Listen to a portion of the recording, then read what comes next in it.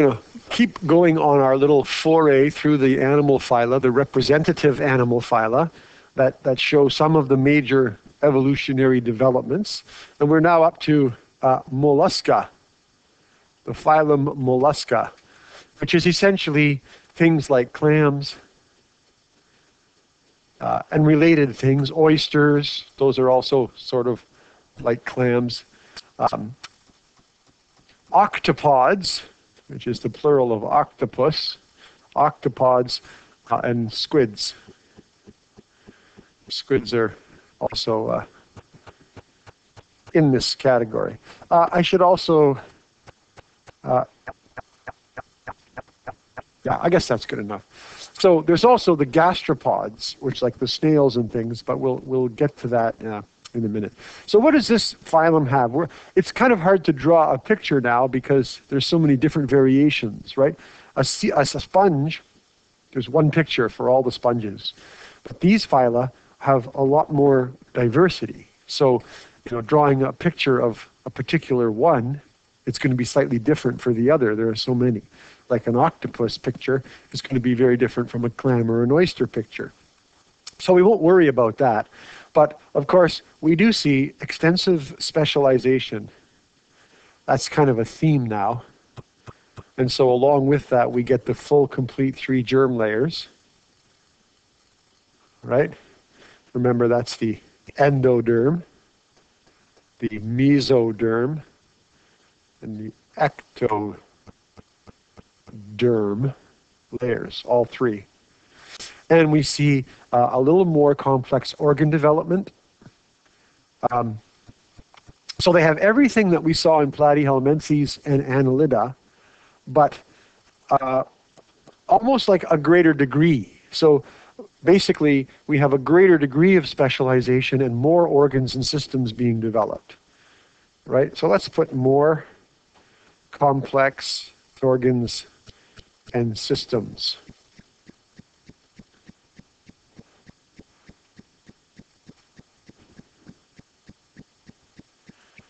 And then what that means then is the more complex you get, the more you can adapt to different environments. And so therefore, the more diverse the phylum becomes. So as I was just saying, for the sponges, they all kind of look the same and have the very same body plan. But with the mollusks, we have all the different body plans of different types of animals that are very different looking because they've exploited different environments, right? But they still all share these similar characteristics, which is why they're still in the same phylum. Remember, too, that the phylum level is not a very detailed level of taxonomy. It's a phylum contains thousands and thousands of different animals, right? So, well, maybe not thousands, but yeah, I would say if you're talking about species, it could be thousands and thousands of different species within a phyla. So it's just a general overall sort of group. The other thing that we mentioned is that they have an open circulatory system.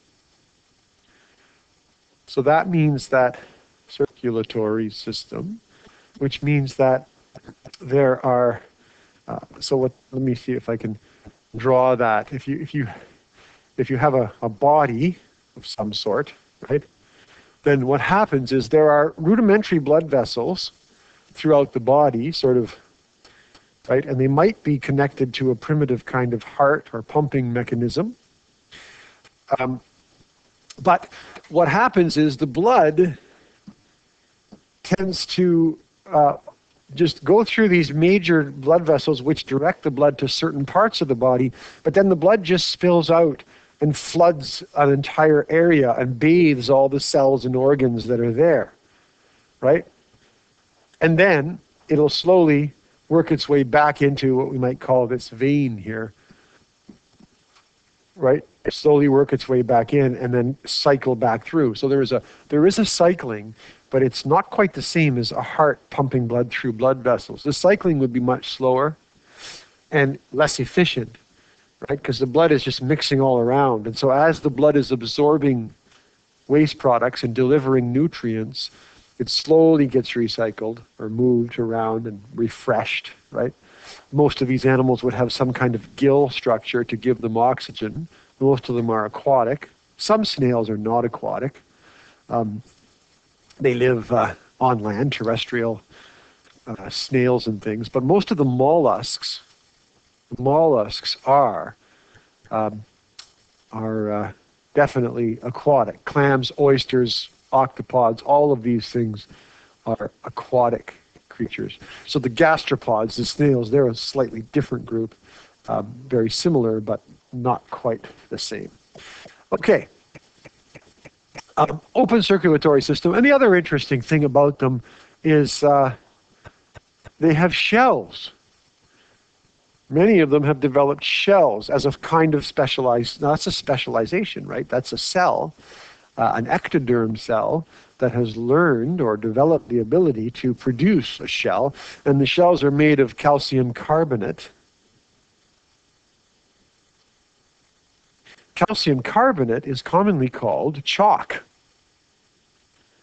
And in fact, although we can now isolate calcium carbonate in different ways, originally, calcium carbonate, as animals in the ocean would live and die, a lot of these dead bodies would pile up on the bottom, right? You with me? They would pile up on the bottom and produce layers of shells, which would then sort of become calcium carbonate rock deposits. Calcium carbonate, it's a soft chalk. It'd be basically, you could go down and dig up the ground and you'd get chalk from it. And you can use this to make actual chalk from a chalkboard that writes. Because the calcium carbonate molecule forms an interesting chemical structure, it's very slippery. It slides around on itself. The molecules slide and they produce the ability to easily mark and write things, certain things. Anyway, that's kind of an interesting thing about these guys. So this is kind of like just a continuation of what we saw in the annelids and the platyhelminthes, but just a little bit more. Okay. We'll also talk about another group that is sort of interesting, Echinodermata. Dermata. These are the spiny skin. That's what the word means. It means spiny skin. But it's like starfish.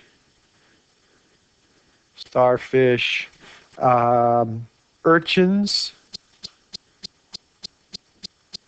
There's a thing called a sea cucumber.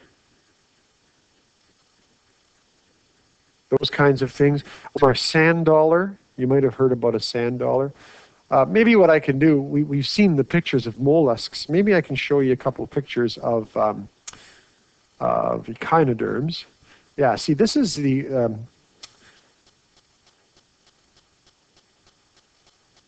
this is showing all clams here, are all snails.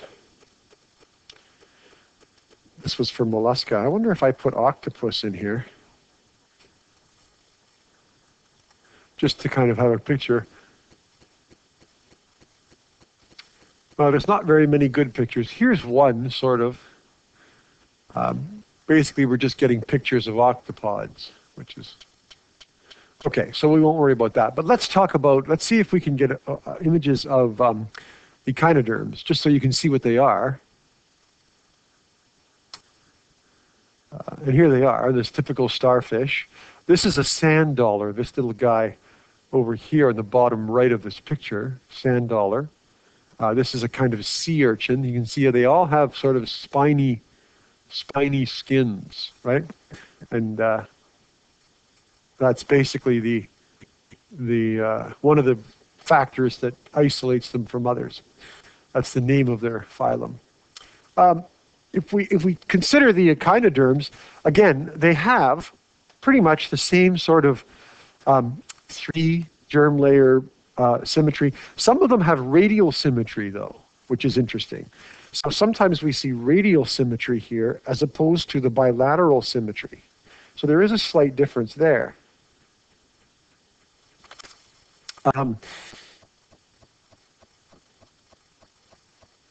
Like the starfish, for instance, right? Radial symmetry. But there are also others in this that are bilateral. So both types of symmetry we find here.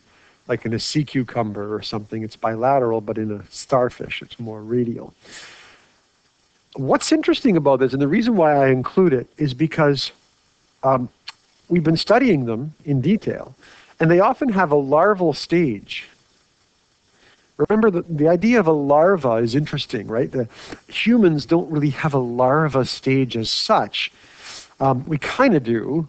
You could kind of consider our embryonic development as sort of being like a larva, but that's not really true, because a larval stage is a stage where you live, eat and breathe, and exist in that stage. You're not just tucked away in the womb of something developing. See, we've sort of given up the larval stage and replaced it with a completely internal embryonic development. But in many animals, the egg cells develop into first a larval stage, which is often some kind of little wormy-like creature.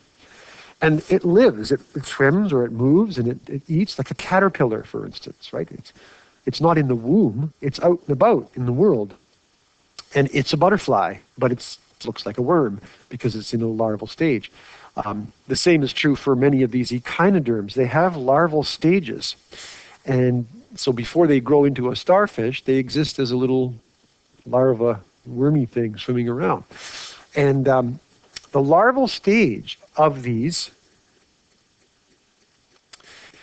has many similarities if we study it.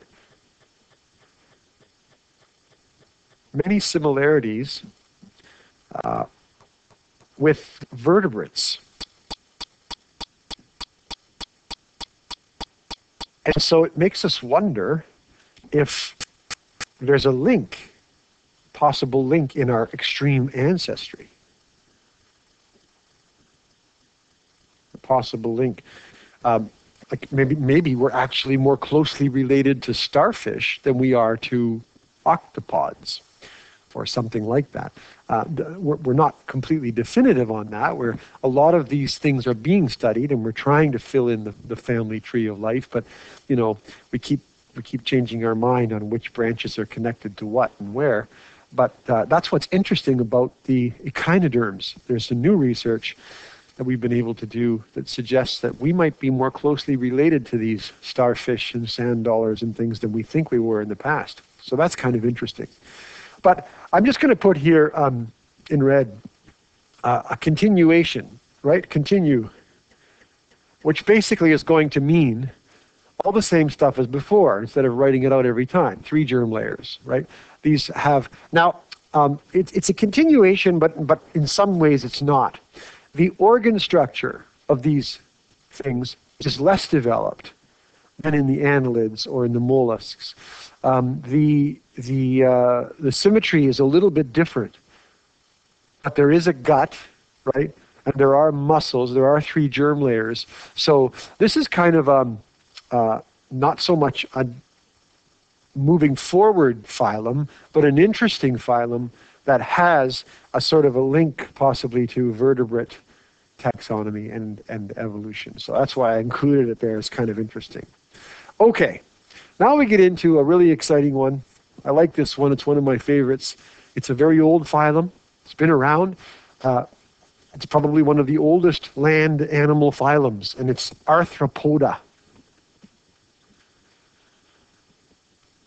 Arthropods. Remember I said Arthropoda means jointed legs? Jointed legs.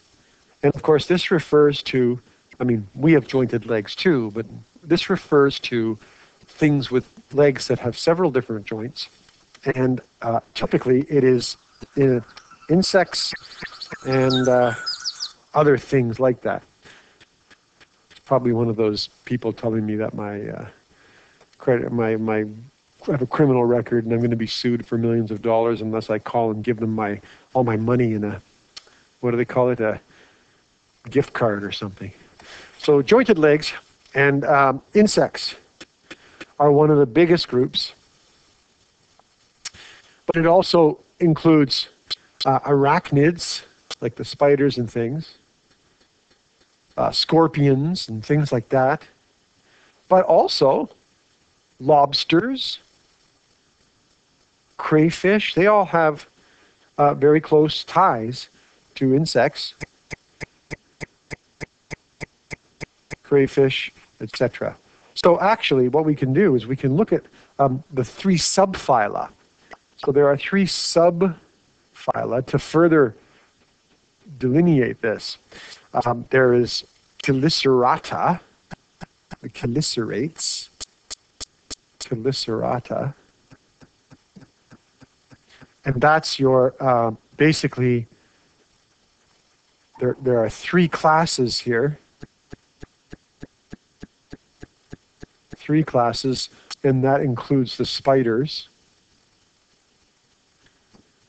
That's where spiders are found. They are chelicerates. Crustacea. You must have heard the word crustacean before. Well, that's the 6 classes, 6 different classes in there, but that includes lobsters, fish, shrimp.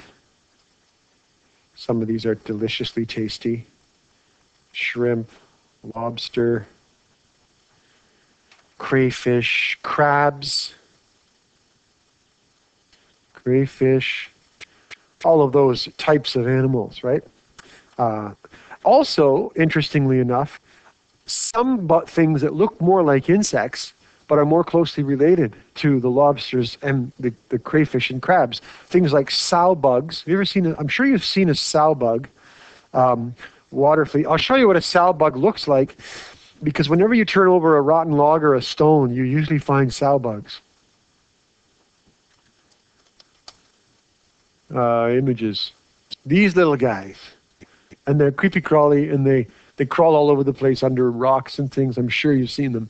Well, if you look at their body plan, they kind of look like a bug, the first thing we think of, an insect, but they're not an insect. First of all, they don't have 6 legs. They have several different legs, if you look at that.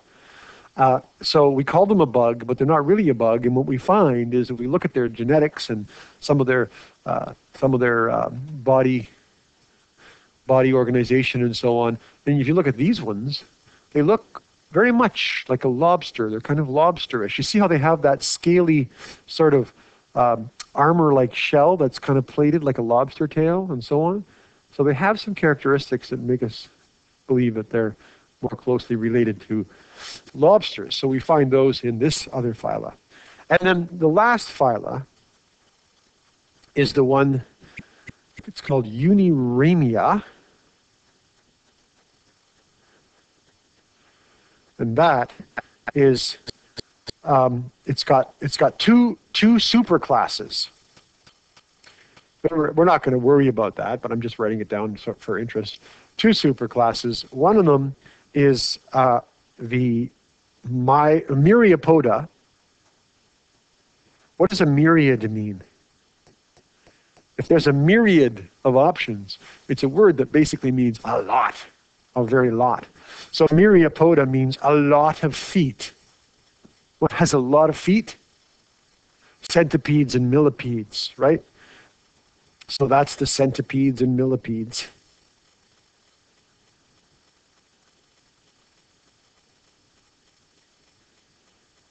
Right.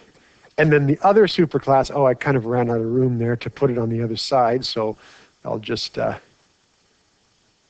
other superclass, I'll put underneath here in red, is Insecta. Insecta, let's spell it right. And it includes all the insects. And there are so many insects. Insecta. So many insects. And so, I don't know about you, but when I was in elementary school, I remember doing a unit on classification of living things or something like that. I don't know if they still do that. And we talked about, how do you identify an insect because it has 6 legs, right? All insects also have wings at some point in their life cycle, or some members of their species have wings. Like ants don't seem to have wings, but queen ants do. And so wings and flying seems to be an important part of the insect life. They also have 3 body parts, right? The head, the thorax, and the abdomen. Do those words mean anything? Did you learn that in grade 4 or 5 or something?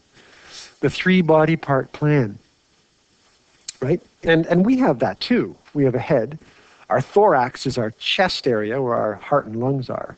And then our abdomen is our abdominal cavity down just below. But we're a little bit different in organization because our limbs attach differently. In the insects, all the limbs attach to the thorax, so like our arms. But our legs are kind of weird. They're in the wrong spot for an insect body plan. Insects also have antennae, which are interesting structures for smelling, basically, and detecting chemical. They detect chemicals. That's the main purpose of antenna. I don't think they get very many radio stations, but they do detect chemicals on the air. All right, so what is it? Let's just do some general characteristics of this phyla. They have a very hard exoskeleton.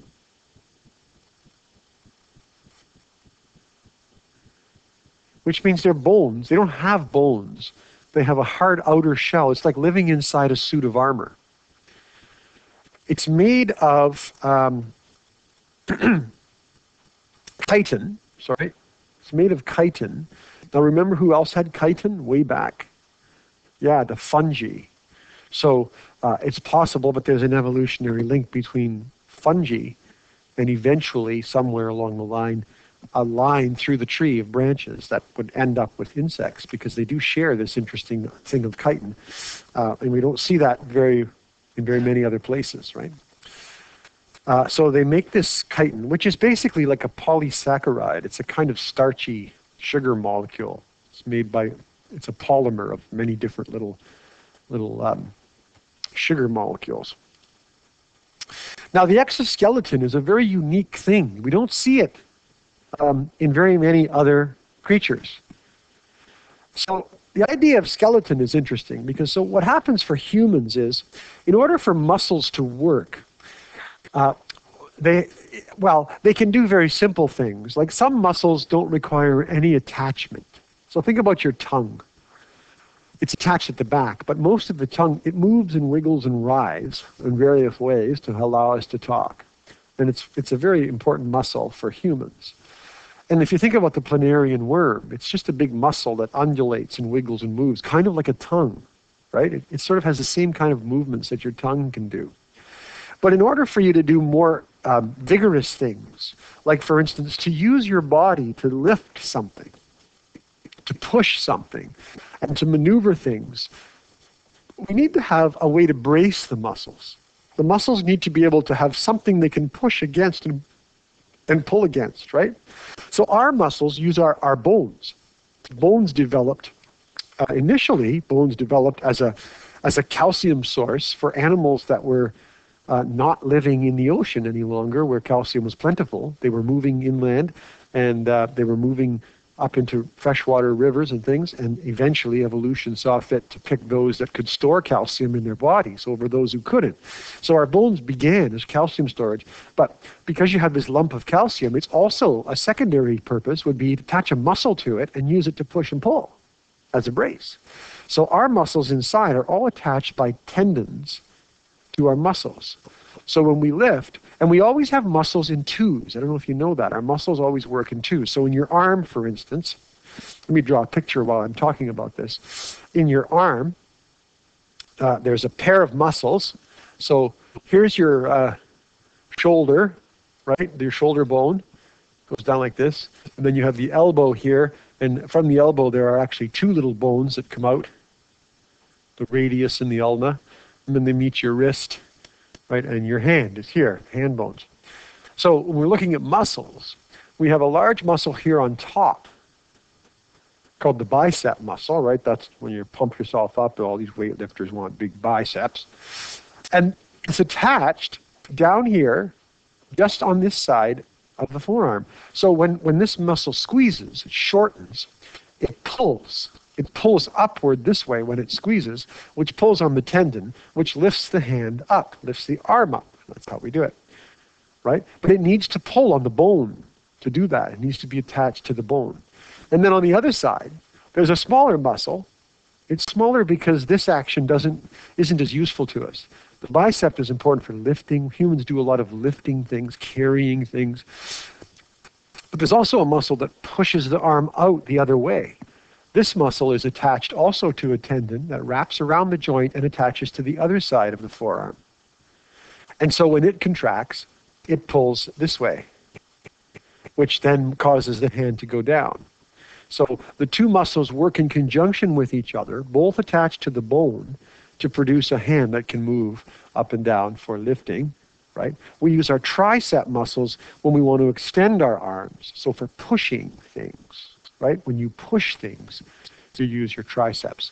If you want to exercise your triceps, a good exercise is a push-up, because you're pushing, it's the extending of the arms. But that's for an internal skeleton. With the arthropods, their skeleton is all on the outside.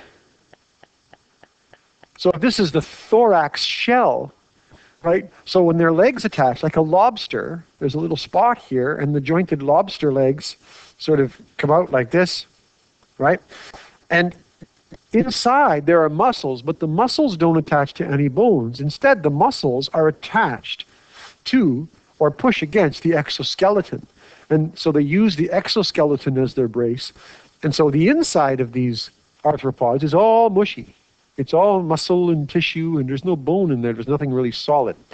But it uses the outside as its sort of pushing leverage. And the muscles are all attached to different points and positions on the exoskeleton.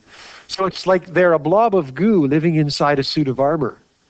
But by pushing in certain ways on the armor, they can cause the armor to move, right? So the exoskeleton is quite unique. And it looks like a suit of armor, especially like with lobsters. You can see the different plates and how they have to be plated and overlapped in order to get the movement, just like the arm of a suit of armor has like plates in order to get the joints to move. It's a pretty complex evolutionary thing to get jointed armor, jointed suits of armor. It took us a long time to figure it out. Our original armor was just massive plates. And wherever we had a joint, we just had a cloth or something. But then we learned how to overlay the plates and how to have them slide on each other so we could make joints in armor to cover up those vulnerable parts, right? So the exoskeleton made of chitin is a very important characteristic of this particular group. Let's see. This makes them waterproof, highly adaptable, and highly mobile, right? They don't have bones, but they have the exoskeleton, which means their muscles can do a hell of a lot more, much more than a snail, a gastropod, or a mollusk, or a flatworm, or an earthworm. These muscles can do all kinds of intricate things. And of course, guess what? We also see limbs. We never saw limbs before, because limbs are pretty much dependent on a skeleton of some kind in order to work. So limbs, hands and feet and appendages that can be moved and do things, makes you a far more impressive animal and far more diverse, because you can do so many things with limbs in your environment. You can also use your exoskeleton to have for mating displays. So different bugs have different structures, like horn-like shapes that come out of their exoskeleton or so on, and they use them as in mating rituals as ways to attract mates and things like that. All right, what else have we got here? One of the drawbacks of having an exoskeleton is growth is difficult. See, for us, we grow, and because our soft parts are on the outside, they just grow outward, and our bones inside can grow. But if you have a suit of armor on and you grow, pretty soon you're going to outgrow your armor, because the armor itself can't grow. So we have this interesting situation where these arthropods get too big for their armor as they grow, and so they have to shed their skin.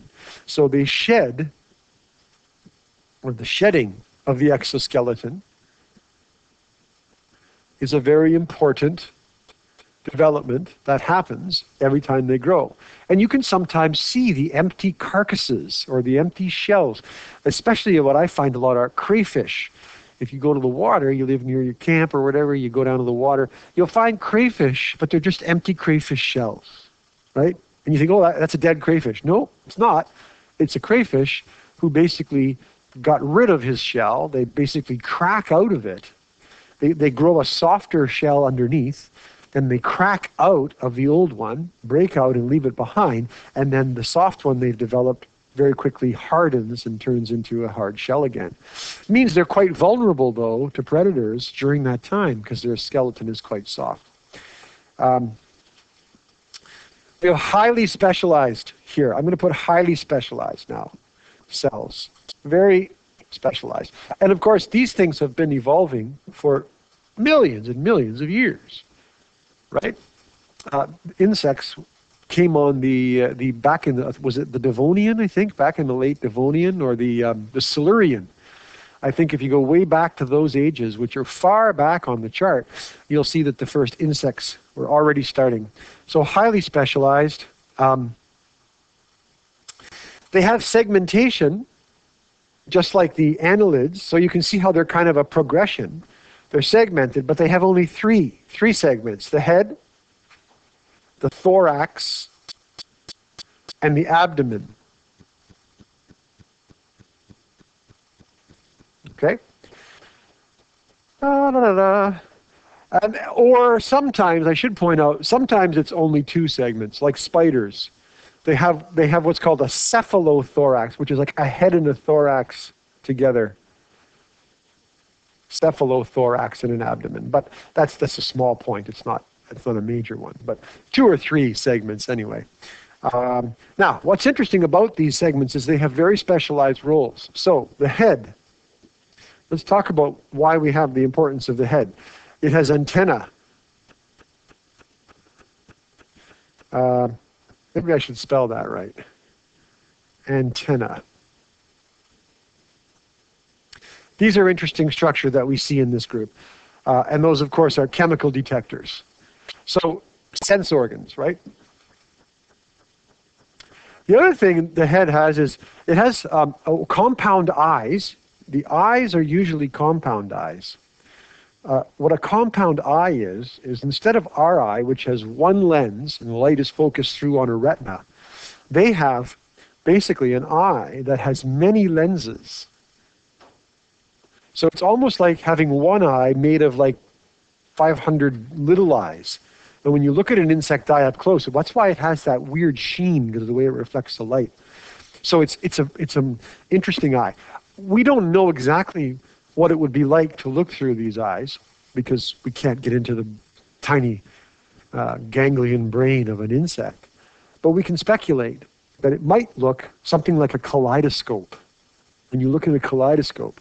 So instead of looking at you and seeing one image of you, it's possible that there's sort of like a kaleidoscope of images of you in the brain.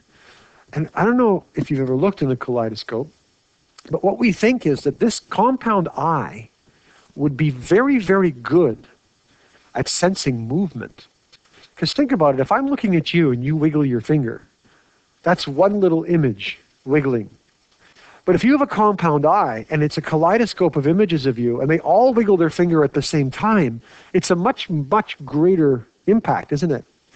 Think about what it's like when you go to a store that sells televisions and they have all the TVs on the same channel on the wall. Have you ever seen that?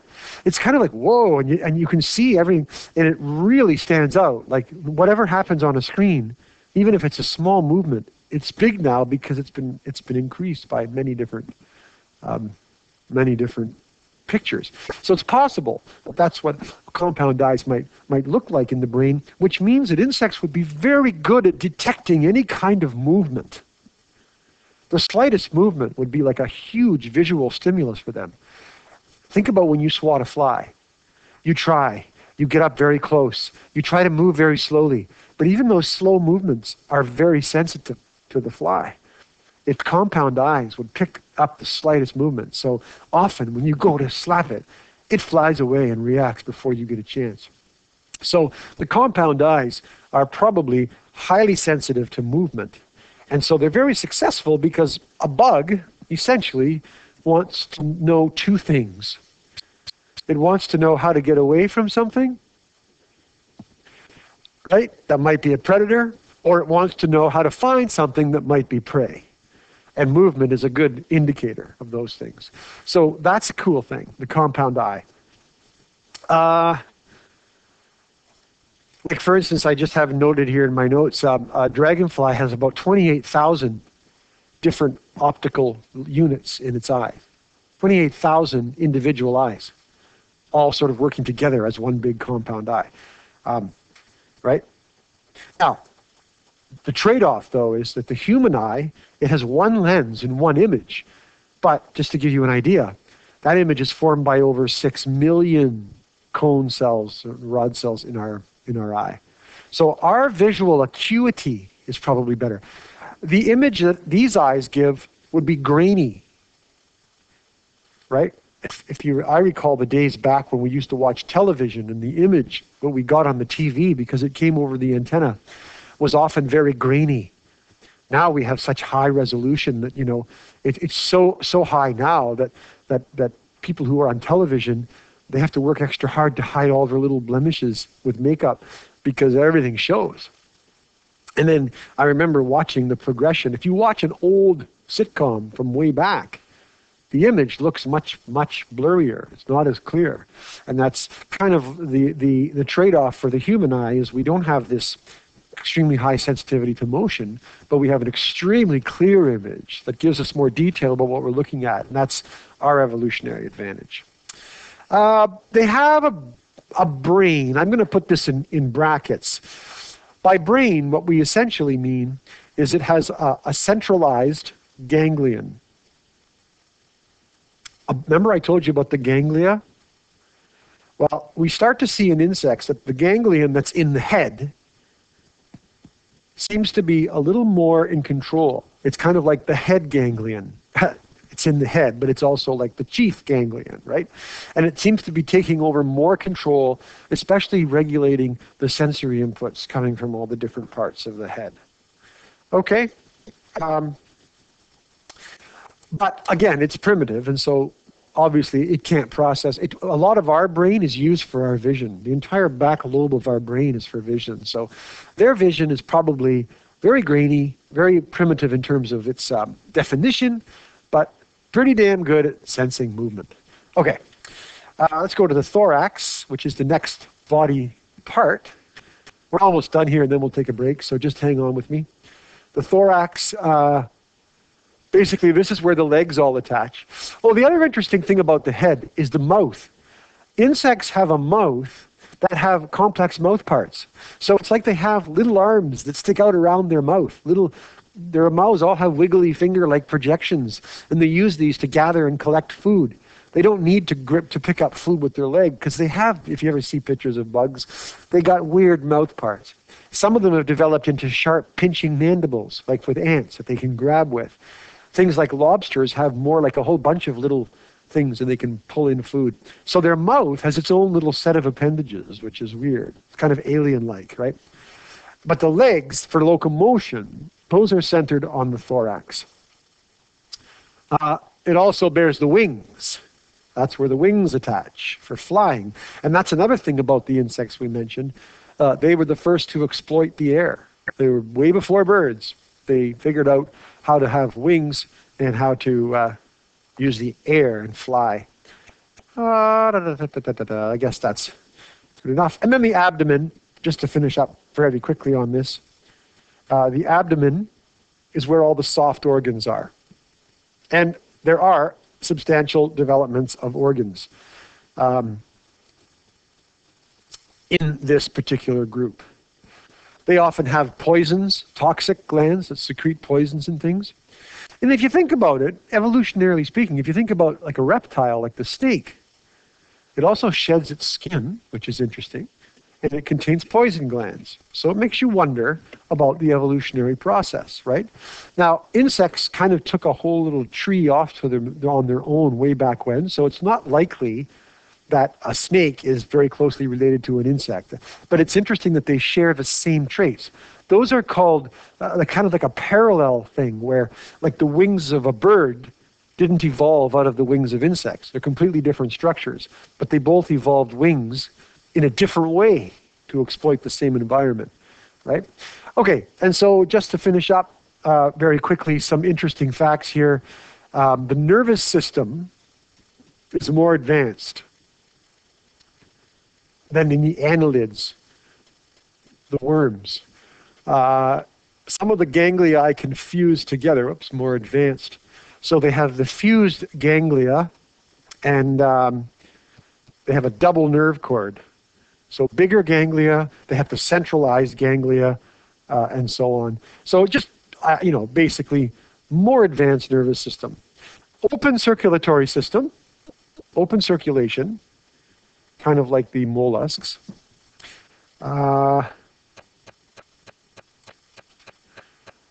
But they also have a body cavity, which is sort of precursor to the coelom, but that's okay. We won't worry about that.